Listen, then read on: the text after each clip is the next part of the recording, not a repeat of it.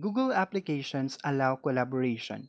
For example, Google Docs files can be shared with specific people and groups. The link of a Google Docs file can also be distributed.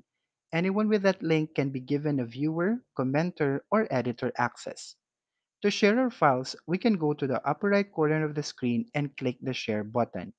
On this pop-up box, we can add people by entering their specific email addresses, and we can also add a group's email address.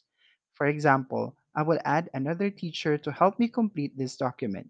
I will just simply type in his email address and choose what type of access he will get.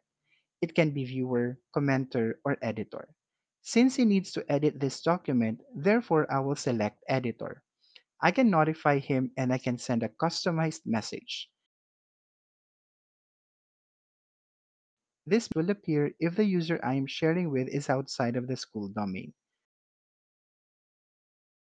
Let us explore other options on the Share pop-up window. I can change the access of other people on this document by clicking the drop-down arrow and choosing the appropriate option. We can give temporary access until a specific date and time.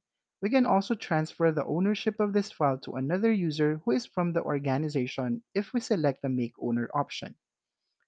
We can also remove his access. Remember, any changes done here are still pending, so we need to press the Save button to commit the change.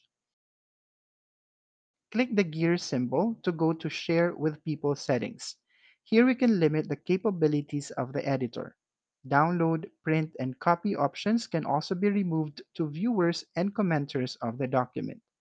At the bottom of the pop-up window, we can see the Get Link area. By default, the file can only be opened by those who have been added. We can change this by clicking the Change Link. Here we can see the link of the file which we can copy and share with others whose email addresses are not manually entered above.